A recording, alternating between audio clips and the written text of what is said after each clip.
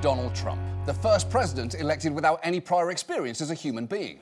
Now, this morning, Trump actually had some major news for us, that Abu Bakr al-Baghdadi, the head of ISIS, had been killed. And in classic Trump fashion, he was able to take something fundamentally positive and express it in the weirdest imaginable way. Because here is how he described the operation. They did a lot of shooting, and they did a lot of blasting, even not going through the front door. You know, you would think you go through the door. If you're a normal person, you say, knock, knock, may I come in?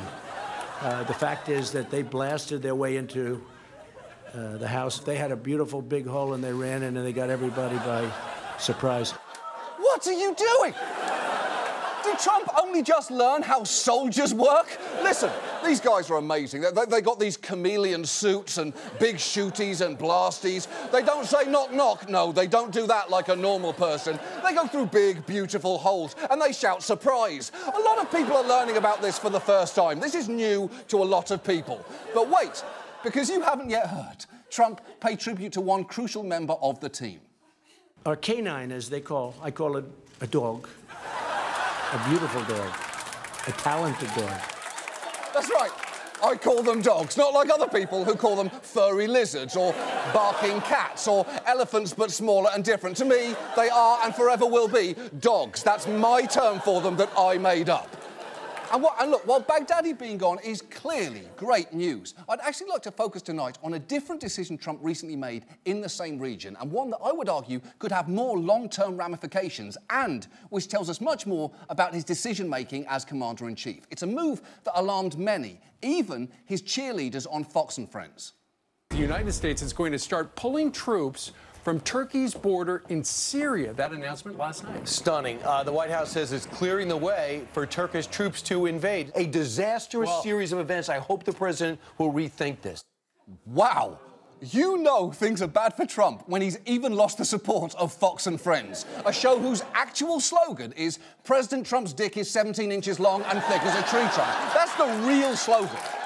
Now, very basically, what happened here was Trump suddenly, and against the counsel of nearly all his advisors, pulled back troops along the Syria-Turkey border here, who had been working with Kurdish-led forces to contain ISIS. And it wasn't just that. Our presence there also helped protect Kurdish civilians from Turkey, ISIS, and the Syrian government. And our troop withdrawal has had immediate consequences. Turkish forces moved in almost as soon as we left, and over 100 civilians have been killed, with nearly 200,000 displaced. It has been a catastrophe.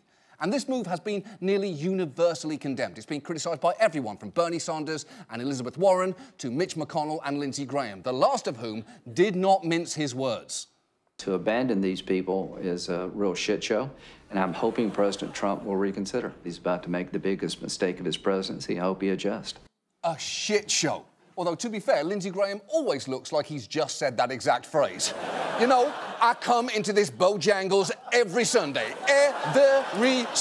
and I have never seen service like this. My chicken is damp, my biscuit is cold, my day is ruined. People, this is a real shit show right here. I will take my order to go. I am flustered.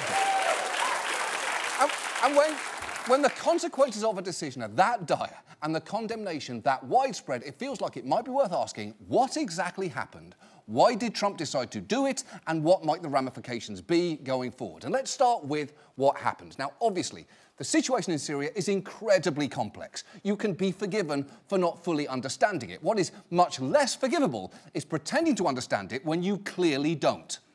It's a very semi-complicated, not too complicated if you're smart, but it's a semi-complicated problem.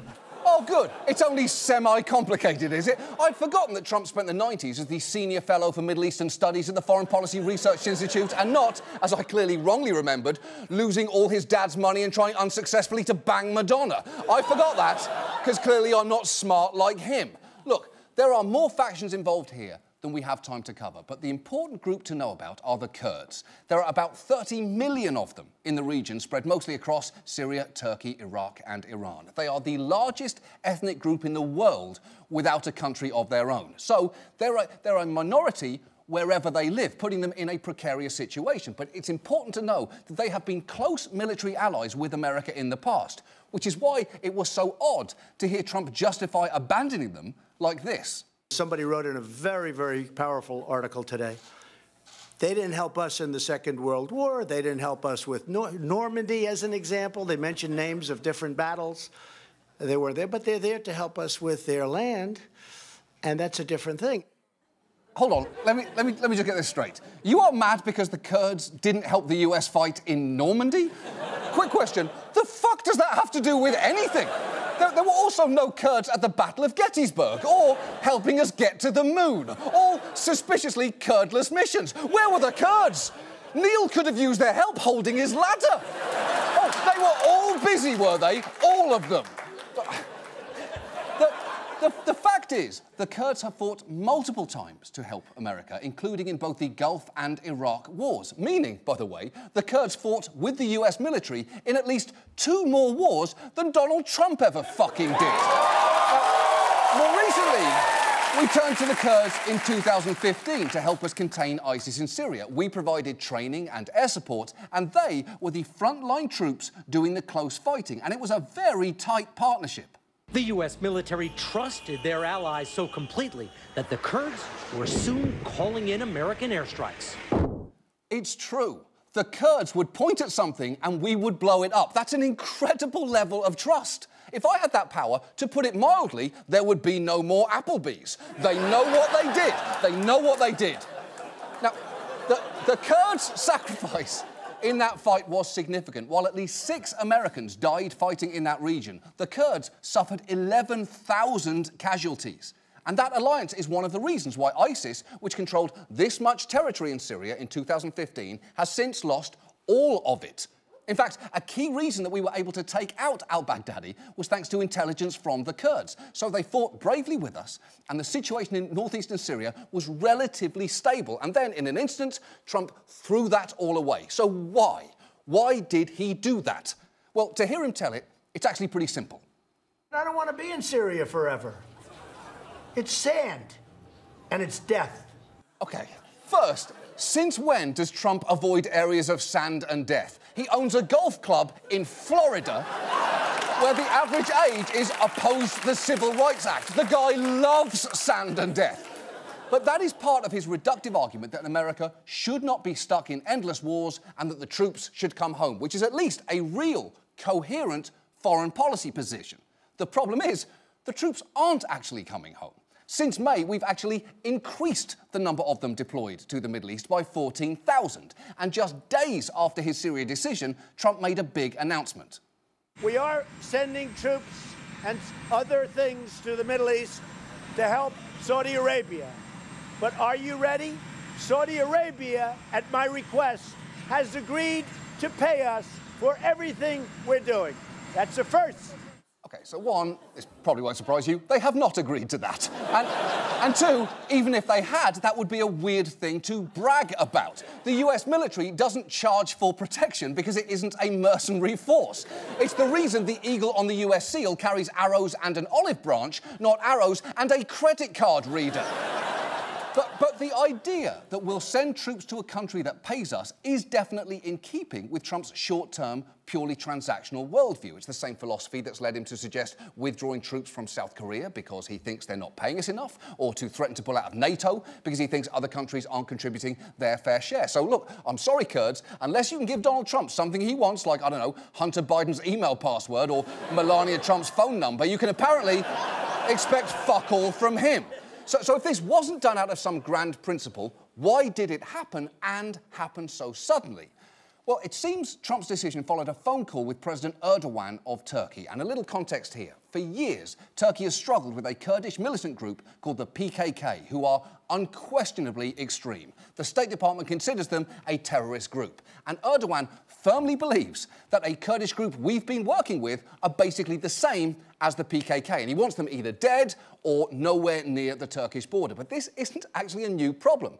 We've been basically managing to balance our interest in containing ISIS with our need to manage Erdogan's concerns for years now. It has been difficult, but we've basically done it until, it seems, Erdogan got on the phone with Trump earlier this month and told him he wanted to move against Kurdish forces in Syria, and Trump essentially said, fine, we'll run away then. And that is a decision that has baffled many, including Mitt Romney. Erdogan basically said, we're coming in, get out of the way. And America blinked. Am I reading that wrong? No, Mitt, you're actually not. Much like the rest of America discovering this week that your secret Twitter account was named Pierre Delecto. That's real. You are very much not reading that wrong. Incidentally, Pierre Delecto sounds like a name that would have come up in Pulp Fiction if that conversation about French McDonald's had kept going.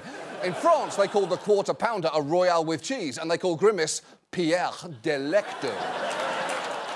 But it is truly troubling the sheer extent to which Trump has just rolled over for Erdogan. He called the Kurds, who, remember, have repeatedly fought and died alongside the US military, no angels. And while at one point Trump did apparently try to prevent a Kurdish slaughter, Erdogan seemed to feel pretty comfortable ignoring him.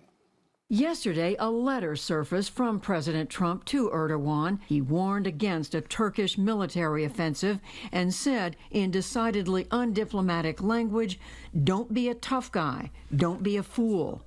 Erdogan reportedly threw away the letter and launched the assault into Syria the same day. Holy shit! He didn't just ignore him. Erdogan threw away a piece of mail that day. That alone is ice cold. He probably also throws away birthday cards directly after reading them, like a monster, instead of keeping them on the kitchen counter for a week out of a sense of irrational guilt and then throwing them out, because what else are you going to do? Frame it? Of course not. It's a piece of trash, but not for a week. But even if you think Trump was right to withdraw troops from the area, it clearly makes sense to do it in a way that will cause the least damage to the region, your allies, and your own interests. But Trump did none of that. Our withdrawal was so rushed, we had to leave a lot behind. Just watch this Russian reporter wandering around a US base just hours after the troops had left. They left here yesterday at 4 a.m. Look here. I am currently at the U.S. kitchen. American soldiers used to eat here. The fridge is full. Coca-Cola. Wow. So not only did we dump our allies without warning, we left a refrigerator full of free Coke for whoever took our place. Although maybe the most interesting part of that video was watching the reporter blatantly ignore the fridge full of Pepsi right next to it. Because even to Russian reporters, the answer to, is Pepsi okay, is a resounding, yet. So basically, America left the region the same way you leave a party right after you clogged the toilet. Quickly leaving everything behind and forcing someone else to deal with all the shit. And the consequences to this have been dire. For starters, Kurdish-led forces were in charge of guarding many ISIS prisoners, and by leaving so abruptly, we forced them to abandon their posts to fight for their lives. And the thing that any 6-year-old could tell you would happen next, happened next. The White House has tried to downplay how many of the 10,000 ISIS prisoners in Syria may have escaped. There were a few that got out, a small number, relatively speaking, and they've been largely recaptured. But that's not what the president's special envoy for Syria, James Jeffrey, said on Wednesday. We would say that the number is now over 100. We do not know where they are. It's true. Over 100 ISIS prisoners escaped and we don't know where they are. Or at least, they don't know where they are, because I have a surprise for everyone here tonight. Ladies and gentlemen, the ISIS prisoners! Oh, fuck! Oh, fuck! Oh, fuck, where are they? Oh, fuck! Oh, shit! Oh, fucking fuck! Oh, fuck! They were supposed to be... Oh, fuck! Why did we give them shovels? Doesn't make any sense. Anyway, as I was saying, over 100 ISIS prisoners have escaped, and we have no idea where they are. And the thing is, it gets even worse here. Because when you give a green light to an authoritarian, terrible things can happen, and terrible things very much did. We saw for the first time alleged atrocities carried out by Turkish-backed Arab militias. This video today appears to show Arab militias executing a Kurd by the roadside as they shout Allahu Akbar and proudly saying, "Film me, film me." That is horrifying, a potential war crime, and completely avoidable. Yet astonishingly, even in the face of scenes like that, and over 100 civilian deaths, remember, Trump has actually tried to spin the carnage as evidence of his tactical genius. It was unconventional what I did. I said, they're going to have to fight a little while. Sometimes you have to let them fight a little while. Then people find out how tough the fighting is. Sometimes you have to let them fight. It's like two kids in a lot. You got to let them fight, and then you pull them apart. The fuck are you talking about? That is not true for Syria, and it's also not true for kids, you weird monster. Trump just revealed what we've essentially always known. He's not just a shitty president and a shitty person. He's a shitty dad. Thank God he never had to raise any children. Now, thankfully, the worst of the violence appears to have abated, at least for the moment, but that is largely because after the US left a power vacuum in the region, another major player stepped in. Russia's Vladimir Putin tonight became the new kingmaker in Syria as he and Turkey's President Erdogan carved up the country between them. Exactly. Putin now has a larger foothold in the region, and the Kurdish fighters, who were once allied with us for so long, have now flipped sides and struck a deal with Syria's Bashar al-Assad to avoid being wiped out. So, Trump has made a snap decision where the big winners are Putin, Erdogan, Assad, and ISIS. And that is a group that you do not want to be friendly with, although I actually believe they were all at a Cowboys game with Ellen this weekend. Look, we're all different, and that's okay. But Trump may not be bothered particularly that he's empowered so many authoritarian leaders, because we know he has a soft spot for them. In fact, even after Erdogan disregarded Trump's warnings and launched a bloody campaign, once he'd agreed to a temporary ceasefire, Trump went straight back to effusively praising him. I just want to thank and congratulate, though, President Erdogan. He's a friend of mine, and I'm glad we didn't have a problem because, frankly, he's a hell of a leader, and he's a tough man, he's a strong man, and he did the right thing. Yeah, he's a strong man. He's a strong man. That's not a fucking compliment. That's a synonym for dictator. And that image might actually sum up the insanity of this whole situation. The president, thinking he's projecting strength, obsequiously fawning over an authoritarian for deigning to pause a slaughter that the president himself had enabled. And look, I know that it is so easy to criticise anyone's policy in this region. It is very complicated. Any move is going to have ripple effects, intended or otherwise. Syria was one of the biggest problem spots in Obama's foreign policy, so I'm not saying that it is easy or even possible to get a situation this difficult completely right, but it's genuinely hard to get it this wrong. We took a fundamentally stable situation, betrayed a strategically vital ally, and immensely damaged our reputation. Just watch how the Kurds treated a US convoy leaving the country. Kurdish civilians, until now close U.S. allies, throwing potatoes and yelling insults at American troops ordered out of Syria. These images tonight show one of the lowest moments of America's reputation in the Middle East in years. Think about what he just said there.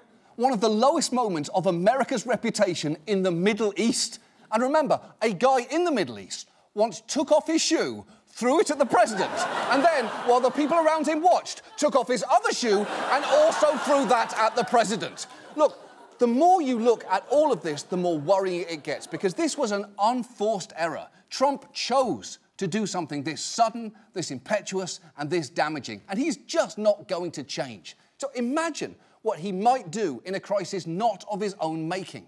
That is one of the many terrifying things about the prospect of a second term, or indeed the remaining year of this first one. Because there is nothing more dangerous than someone with a massive amount of power, a dictator fetish, and an inability to think in anything but transactional terms, and who is stupid enough to think that this is all not too complicated if you are smart.